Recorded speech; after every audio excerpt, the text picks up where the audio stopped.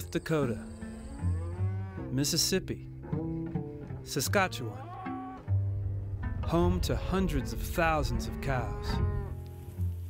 See, they're all looking at us now. They know there's somebody different. And a few bold ranchers who got the guts to change when nature forced their hand. When my wife and I went through the 4 years of crop failure, you know, I'm sure I was not a pleasant man to be around, in that it was extremely high stress. We got into financial problems and couldn't make payments, and the bank figured we should sell the land and keep doing what we were doing with the big machinery with less land while we dug a hole faster.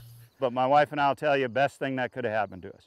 Because what it was, it forced us to start looking at the soil.